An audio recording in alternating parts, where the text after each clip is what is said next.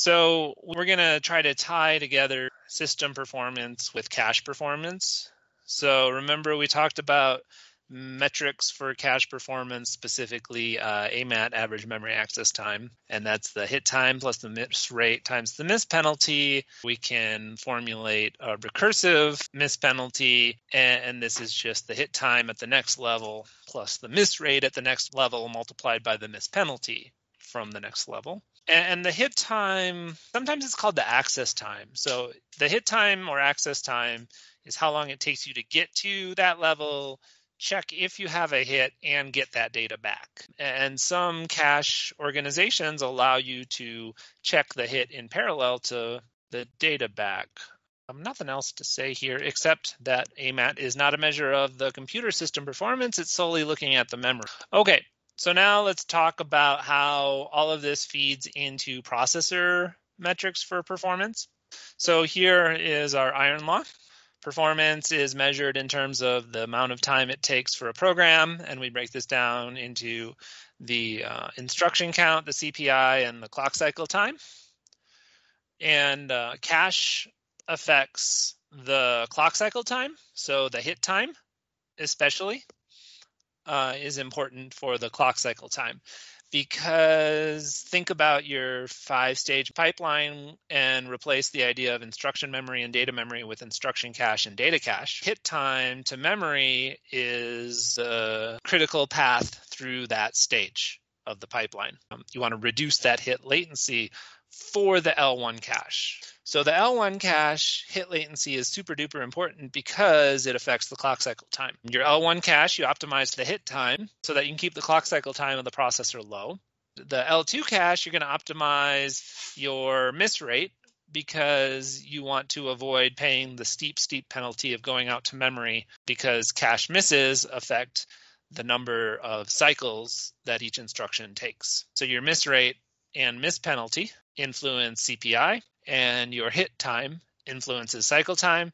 So breaking apart the CPI into how many cycles an instruction requires when it's a hit and how many when it's a miss. This affects all instructions because the instruction cache can hit and miss. Usually the instruction cache hit rate or miss penalty is applied uniformly as a multiplier over the instruction count. The data cache misses will apply only to the CPI of instructions that access the data cache. So loads and stores. So we've got our hit time, hit cycles per instruction, plus our cycles per miss multiplied by our miss rate, misses per instruction. You'll often see miss rate specified as a fraction or a percent of misses per instruction. And that's our miss penalty, right? Cycles per miss is our miss penalty, and misses per instruction is our miss rate. So this is looking very similar to AMAT. So now we can look at our recursive definition where we have multiple levels of cache. Then our miss penalty becomes a product summation, well, a summation of the products of the miss penalty and the miss rate for each level of cache, because each level of cache has its own miss rates and has a different miss penalty, typically exponentially increasing miss penalties as you go farther down the cache hierarchy. If the miss rate is given to you as a misses per instruction, then that's pretty easy to incorporate directly into this sort of plug and chuck formula. If your miss rate is given as memory access references, then you need to know how many references there are per instruction. So you need to know the instruction mix, loads per program, stores per program. Then you need to break that down further into misses per load, misses per store. I got a nasty equation coming up in a couple slides to help you with that. These analytical sort of formulations are grossly simplifying actual processor performance. In the very, dare I say, simple pipeline that we've been looking at so far, these equations can hold to the extent that we're able to accurately measure or estimate the parameters of these equations. The miss rate is a property of the cache configuration and of the program, and so that's a variable without necessarily a ground truth. In more advanced processor designs, you can no longer analytically describe or calculate or predict these performance numbers by equation, because when you can overlap the miss penalty with useful work, then you basically hide that miss penalty. So if store misses, if you have store buffers that can hide store misses and the store buffers are never full, then you never see a store miss penalty. On the other hand, if it's full some amount of the time, you see the miss penalty, but only that amount of the time. It adds another variable. And the more complexity there is in the processor to hide these penalties, the harder it gets to model and formulate these processor equations. Just to let you know, while you teach you how to do this, in reality, in modern processors, the only way to really get these kinds of performance numbers is to run programs, representative workloads, through an accurate simulator that simulates all of this kind of behavior and gives you, out the end, a number for your cycle count or for your time. Now we're going to talk about how DRAM memory works and about how you calculate miss penalty for memory so that you get a feel for where that miss penalty number comes from. On the top here, we have this kind of cube, which is a representation of DRAM, dynamic random access memory. DRAM is organized as this 2D array, n rows, and we've got n columns. So we've got an n by n array. Each of these rows and columns is what's called a bit plane. And so we've got these m-bit planes. So the bit plane is m bits wide. So when you want to load from an address, you want to read a value, you send the address to the memory. Well, the memory controller actually transforms that flat memory address, right? Your memory address is a number between 0 and 2 to the n minus 1 for a n-bit address space. The memory controller actually transforms that into a two-dimensional row index and a column index to specify where the byte that you want is located in that three-dimensional space. The bit plane, the m-bit plane, is the bytes that you read. You take the column and the row, send the row address in, and activate the row. It drops this row down into this bottom little n by m SRAM you see at the bottom there. That's a static RAM. Remember, implementation of storage using cross-coupled inverters is like a big register file. Well, it's a big memory, right? It's only big enough to hold a single row. This is called a row buffer. Once you've got the row that you want down in the row buffer, then the column address is used to march through that row from left to right, reading out the m-bit planes until you have enough data that you need. The DRAM in general, the memory hardware controller, is going to take that row buffer and write it back up into the 3D DRAM array up on top. The reason this is done this way is because SRAM is fast to read and write. The technology of the DRAM uses capacitor with a transistor to store each bit. So each bit is, its charge is stored in a capacitor. A capacitor is like a little battery, a little rechargeable battery. And that transistor is used to determine whether the capacitor discharges its load onto a wire or accepts a load from the wire or not. Okay, so it opens up the floodgate, if you will, between the wires of the memory and the capacitor so that you can read and write the value in the capacitor. Now, those wires just connect down to the row buffer at the bottom. Capacitor slowly loses its charge, just like a battery slowly loses its charge. If your battery is plugged in, even if it's not on, it's always losing some leakage from the positive to negative terminal.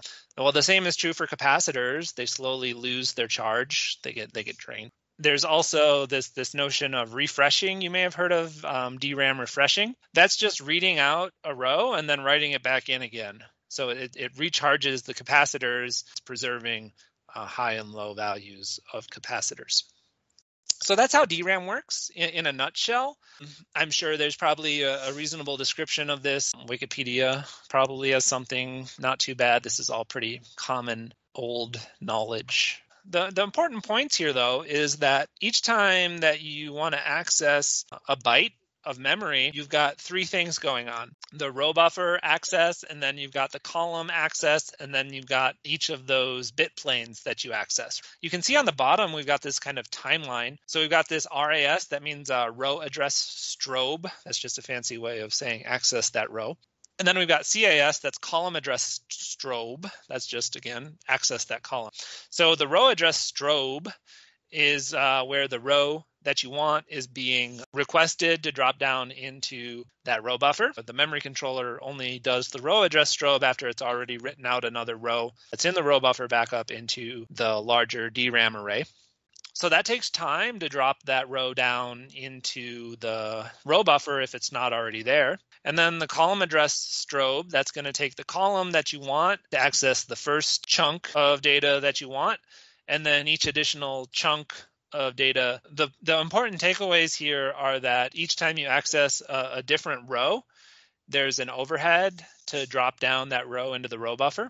Sequential accesses of columns within the same row is much cheaper, relatively cheaper, because you don't have to change the row in the row buffer. You're just accessing them from the SRAM, which is fast. So now we're going to talk about what the implications are of this technology on the bus and then on the computer system performance.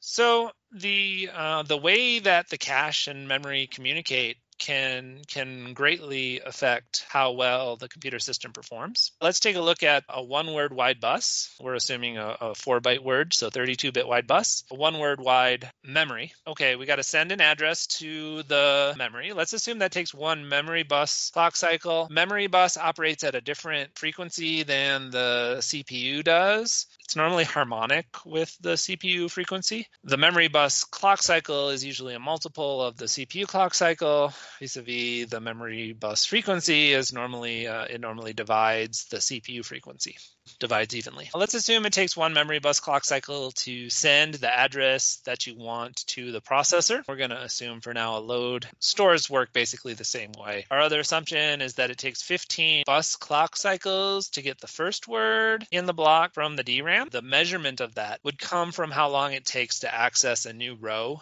And then we'll assume, for the sake of argument, that it takes 5 bus clock cycles for the second, third, and fourth words. That would be the columns that you access, right? So the columns access time is much less than the new row access time. And then we'll assume it takes 1 bus clock cycle to return a word of data. 32-bit wide bus means you got 32 data wires connected from the cache to the memory system. So each of those wires can carry 1 bit, 1 signal in 1 clock cycle. Over all 32 of those wires, you can transfer 32 bits each clock cycle. The memory bus to the cache bandwidth is how many bytes you can get from memory and transfer to the processor, or really to the cache, each memory bus clock cycle. If the cache block is 1 word, then a memory access on a cache miss will stall the pipeline until you get that word back from memory. How long does that take? So 1 memory bus clock cycle to send the address, that's what we just said.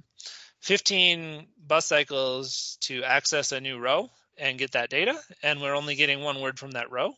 So that's all the data we want, and it takes us 1 bus clock cycle to return that data, because we can return 32 bits per bus clock cycle. So this is a 17 bus clock cycle miss penalty. We don't know how many CPU clock cycles that would be, because we don't know the multiplier for the clock cycle time. Bandwidth, then, is how many bytes are transferred per bus clock cycle. That's 4 bytes transferred in 17 clock cycles. So we're getting an effective bandwidth of 0.235 bytes per memory bus clock cycle, which is not great, considering that the bus clock cycle could be as much as 1 byte per bus clock cycle. Pretty inefficient here. The inefficiency is really coming in that middle part there, right? 15 bus clock cycles to read the DRAM.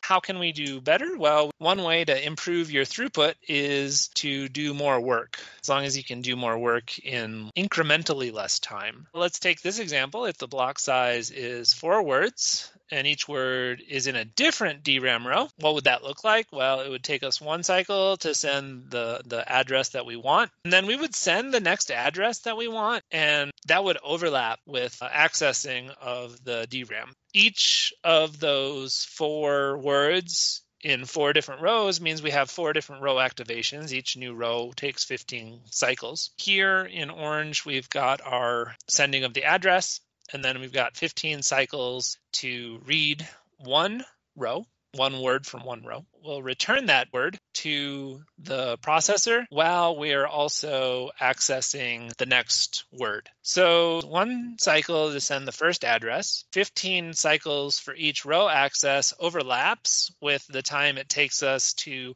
send the address for the next word we want and to return the value of the word that we're getting. So that's why the orange and blue there are overlapping, and why on the equation we don't include all of those orange and blue parts.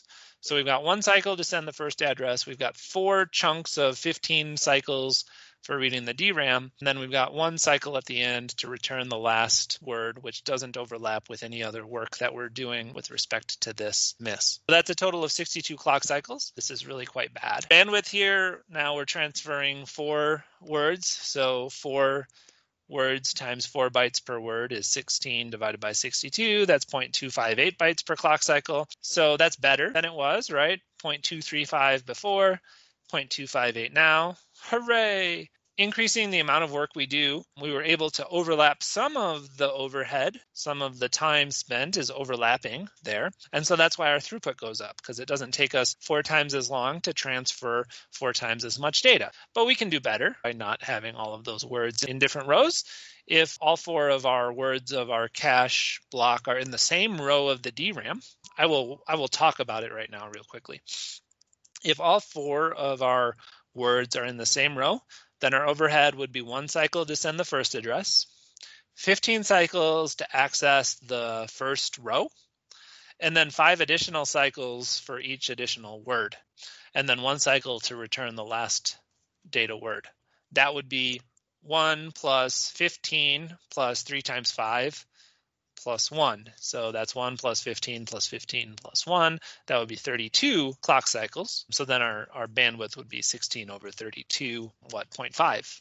Well, I can do that in my head, so that's great. So if we put all of the words in the same DRAM row, then our bandwidth would be 0.5. And then there's this memory system optimization called interleaving or banking memory. So you divide your memory into banks, which they can operate independently in parallel. If you look at a DRAM chip, it's got actually multiple chips on it, right? It's got multiple little black chips on it that you can see.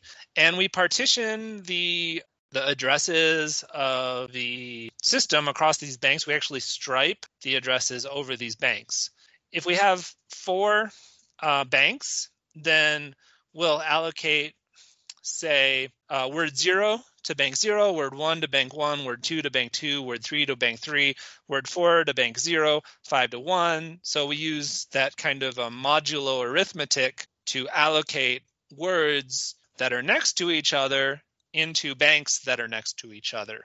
This way, we can access multiple words that are next to each other simultaneously because they're in separate banks, and each of those banks has its own independent hardware. It's got its own array of DRAM cells. It's got its own row buffer. So here we've got more hardware, so we have overhead in the hardware. We'll see that improves our performance quite a lot. In this example, for a block size of 4 words again, if we have interleaved memory where we do exactly what I said and we put different words in different banks, and they're all next to each other in memory, which is right for a cache block. All the words come right next to each other. Then it takes 1 cycle to send the address, and then it takes 15 cycles to read all of the banks in parallel. And then we have to return the data serially over the bus because we can't send more than 32 bits at a time over the bus. So it would take us 4 cycles to return the data words on the bus, which will give you a 20 clock cycle miss penalty for this example, which would give us a bandwidth of 16 over 20, which is 0.8. The next kind of logical improvement from this would be widening our bus, since we now have an opportunity to want to return more data than we have available. So if our bus size is, if we make our bus size equal to our block size, then we can return a block in 1 bus cycle. So if our bus, in this example, was 96 bits wide, we could return all 4 of those words in 1 cycle. But then we would have 4 times as many wires in our computer. So that would be the price we would be paying. So we have a trade-off between how much hardware we're willing to put in our computer versus how much more throughput we can squeeze out of it. So that's how the memory system works and why the memory characteristics are important to be matched to the cache block, especially the last level cache. So going back to our iron law and breaking this down further, we'll assume that hits are included in our normal CPI. Iron law is our instruction count times our CPI times our clock cycle time. So that's our instruction count times this quantity here, CPI ideal. Our ideal case is that we hit. That's our CPI with hits plus our memory stall cycles multiplied by our clock cycle time. That CPI ideal plus our memory stall cycles, sometimes we'll call that CPI stall. So that's our CPI when we include stalling. We have memory stall cycles that come from our cache misses. And again, we can break this down into read stalls and write stalls. Read stalls, we always have to wait for. Read misses, we can't hide them to some extent, at least for our current pipelining. So that's our how many reads you have in a program multiplied by their miss rate multiplied by the read miss penalty, which may or may not be the same thing as a write miss penalty. Write stall cycles is how many writes we have multiplied by our write miss penalty multiplied by write buffer stalls. The write through caches, we have memory stall cycles are uniform. Reads and write misses are kind of identical. So accesses per program times the miss rate times the miss penalty. Broken down for write back caches. There we go. So if you have a write back cache with a write buffer, then your stall cycles are equal to your cache misses multiplied by your cache miss rate multiplied by how often you have a dirty line multiplied by how often your write buffer is full. That first term there, that's your write back penalty. So how much it costs you to do a cache eviction, a cache write back. You only have to write back if it's a dirty line and there was a miss to replace it and the write buffer is full, then you got to wait for it. Plus your cache excesses multiplied by your cache miss rate, that's simply fetching your miss data. And so that interior term there, that gives you an overall cache miss rate for evictions where your write buffer is full, and then for cache misses that have to fetch a block. And then you multiply that by your miss penalty. Write back cache cycles, if you don't have a write buffer, then you get rid of the write buffer full rate. You basically substitute 1 for write buffer full rate. So you got cache accesses multiplied by the cache miss rate multiplied by the dirty rate, added to the cache accesses multiplied by the cache miss rate, all that multiplied by the miss penalty. And through some algebra, you can simplify that to this last line here, cache excesses by cache miss rate by dirty rate plus 1 multiplied by miss penalty. Those are some equations that I put together to help solve some problems that I like to ask in homework assignments. Write through cache equations are given here, depending on whether you have a write allocate or write no allocate scheme. So if you have a write allocate scheme, you have to pay for fetching. So you've got your cache accesses multiplied by your cache miss rate. That's your